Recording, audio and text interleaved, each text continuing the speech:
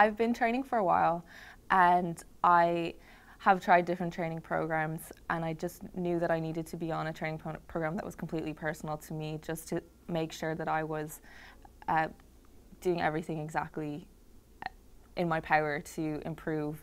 My race is less than 2 minutes long, so having just a few, like half a second, is essential. So when I heard about the genetic performance testing, it kind of, I was really intrigued by it, because if there's anything that I can identify throughout my own natural strengths and weaknesses, I'm going to be able to know about them and use them, and create a race plan that is more suitable for my strengths and weaknesses. My body's going to be able to hold up throughout the 500 meters if I can go in knowing where I'm strongest and weakest. I thought this might be a really awesome way to learn a bit more about myself and apply that to my training program and essentially my races. I have a few issues with kind of my starts, and I know that getting stronger and being more explosive and powerful is something that could really benefit my race.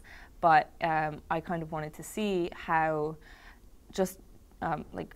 where my body was and with my genes, where my potentials were. And so if it came back and it said that I wasn't going to be the best at starting, then maybe I wouldn't put so much focus in training on my starts, and I'd really focus on the finish of my race, because I think I'm more of an endurance paddler. It's time to find out about, 10 specific genes that directly relate to your specific athletic performance. We do one for VO2 max, one for lactate levels, how your body removes lactic acid from your body, your body fat, your isometric strength, how long and hard you can contract your muscles. The first gene we test for is the muscle fiber gene. They used to do it by extracting muscle fibers from humans. Now we don't have to do that anymore. We take a mouth swab. VO2 max, basically, the oxygen level within your blood.